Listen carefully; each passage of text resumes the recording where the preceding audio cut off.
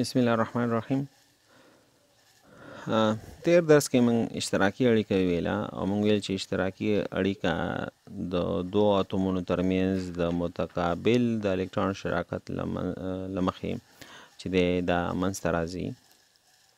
نو دا کې موږ کاربن مثالونه تقریبا څه ناڅه ویلو، کې موږ میتان او د ایتان مثال تقریبا ویلو. یو خبره موږ دا هم وکړه چې کاربن تتراویلانس دی، یعنی کاربن کولی شي چې څلور اړیکې جوړې کړي. کاربن څلور اشتراکي اړیکې جوړوي. صحیح ده؟ او موږ دا ویل چې هایدروجن یوه اړیکه چې ده دا اشتراکي جوړوي. اکسیجن دوه او ځینې وختونو کې درې دا اړیکې چې کولی شي دا موږ سره جوړوي.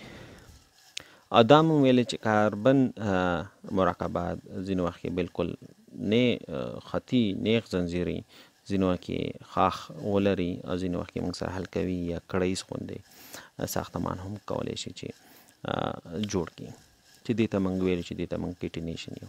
اوس راځو خپل اشتراکي اړیکې ته.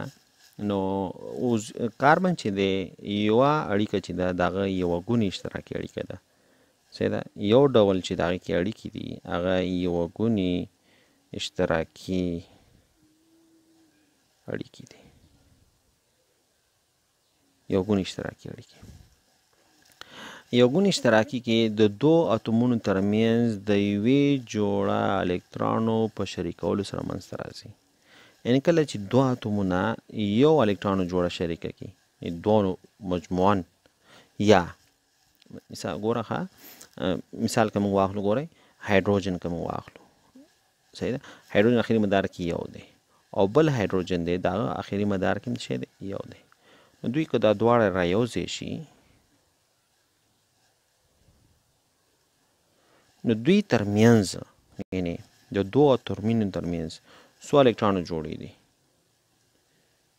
یو الکترونو جوړه ده. یعنې دوه اتومونه که چېرته یو الکترونو جوړه شریکه کړي یا د دوه اتومونو ترمنځ یو الکترون جوړه په منځ کې پرته وي، نو نتیجه کې چې کومه اړیکه منځته راځي هغه به څه شي ما سره؟ هغه به یوه ګونې، هغه به موږ سره څه شي؟ یوه ګونې به. یا موږ داسې هم کله ناکله تعریفوو، هر یو اتوم یو الکترون د بل اتوم سره شریکوي. یو الکترون هر یو اتوم د بل اتوم سره یو الکترون شریکوي، او نتیجه کې چې کومه اړیکه بیا منځته راځي داسې اړیکې ته بیا موږ څه شی یو؟ یوه ګونې اړیکه موږ په یو کرښه باندې ښیو. لکه هایدروجن او هایدروجن ترمنځ یو الکترون جوړه ده، نو دا به زه په یو کرښه باندې ښیم، په یو کرښه باندې. دې ته موږ هایپن ټکی استعمالوو. صحیح ده؟ یوې کرښې باندې ښودل کېږي یا هایپن ټکی. دې دپاره موږ چې استعمالوو دا موږ استعمالوو.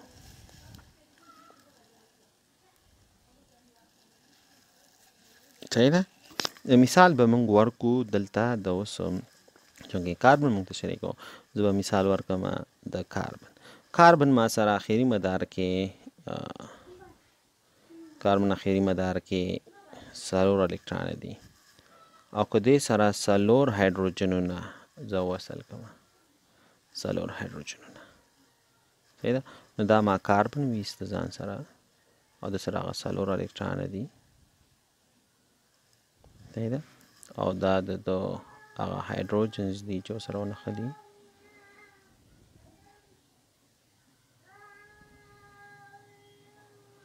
صحیح ده؟ نو زه که اوس واخلم دا لیویس فارمول شو. صحیح شو؟ نو بیا زه لیکم کاربن او د دې کاربن او د دې هایدروجن ترمنځ دغه یو ډاټ ټکی چې دی که نه، ټکی ما د کاربن دپاره ښودلی، دا بل کراس چې دی ضرب علامه دا ما د هایدروجن دپاره ښودلی، دا زه په یو کرښه باندې ښیم. نو کاربن کې څلور یوه ګونې اړیکې دي، یعنې اړیکې پکې ټولې څلور دي، خو دي څه شی؟ یوه ګونې. دا یوه ګونې اړیکې دي. او موږ ویل چې د یو الکترون په شریکولو په نتیجه کې دا موږ سره څه راځي؟ دا منځته راځي. هر یو اتوم به د بل اتوم سره یو الکترون شریکوي. دې کاربن دې هایدروجن سره په منځ کې دوی په منځ کې څو الکترون دي؟ یو الکترون شریک کړی. دلته هم یو دی، دلته هم یو دی، دلته هم یو دی. دا د مثال موږ مخکې هم ویلی اوس هم بیا یو. بل مثال موږ یو د ایتان کې دوه کاربن دي او څو هایدروجنز دي تقریبا 6 هایدروجنز دي دا یو ځای کېږي چې جوړوي C2H5 جوړوي C2H5 اوس په زه وکړم چې مثلا ګوره هر یو کاربن سره به څو الکتران زه ونیسم هر یو کاربن سره به زه ونیسم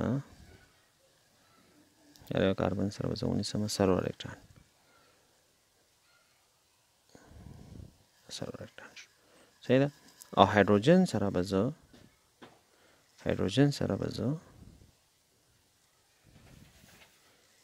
شپږ هر یو هایدروجن سره یو الکتران دی هغه سره ما یو کراس ونیو صحیح ده اوس به راشو ساختمان دی دا موږ سره کاربن دی صحیح ده دغه کاربن څو کاربنز دي 2 کاربن دی لکه یو بل کاربن هم دلته زه وباسم صحیح ده 2 کاربن مې ویستل او هر یو کاربن کې الکتران چې دی دا موږ سره یو الکتران دا دی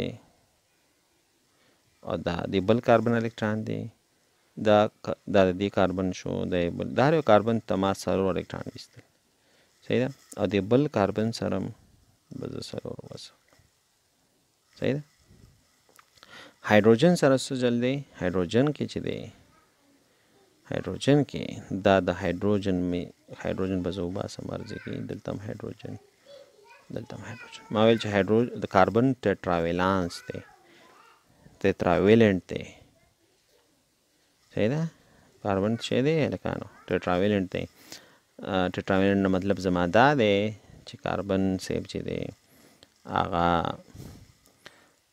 څلور الکتران جوړوي سوري څلور اړیکې جوړوي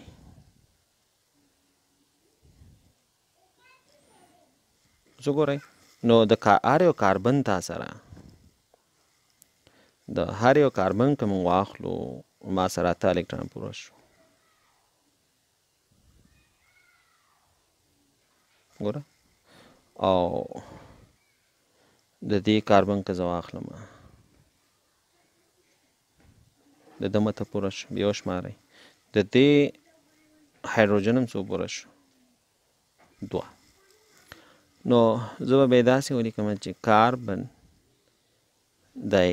کاربن صحیح ده او دای هایدروجن صحیح ده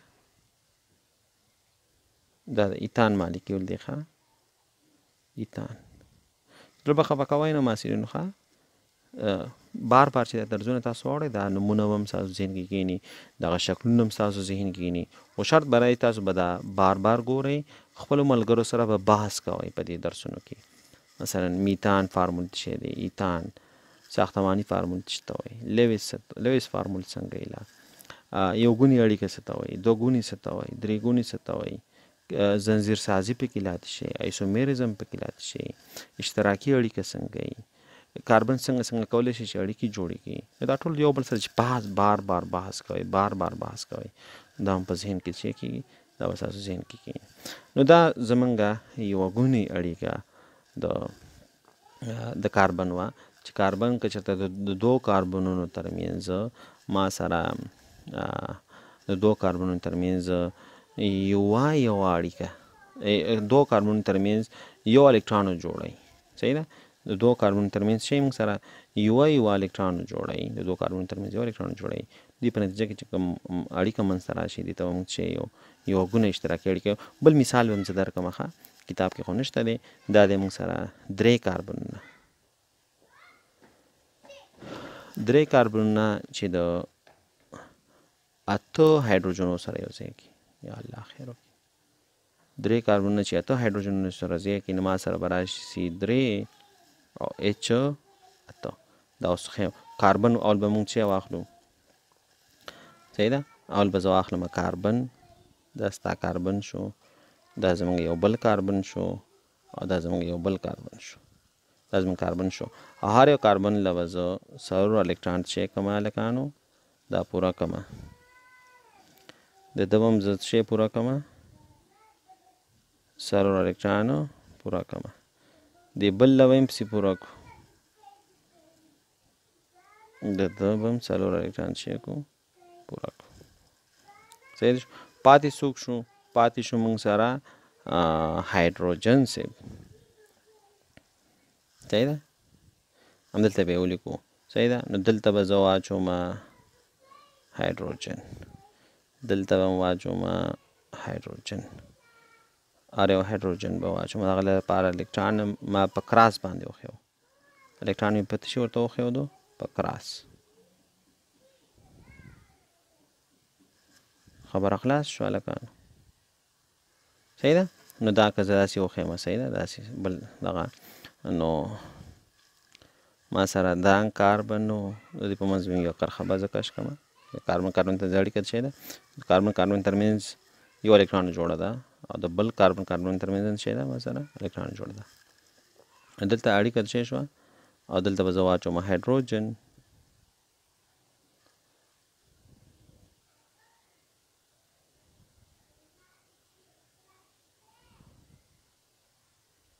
صحیح ده؟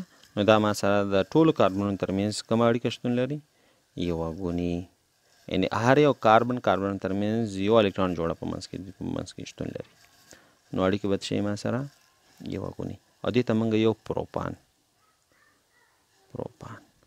دا بیا وروسته بیا هم دا راځي انشاءالله. ښه خفه کېږئ مه. نو تاسو صرف دومره یاد ولرئ چې یو ګونه اشتراکي اړیکه څه شي؟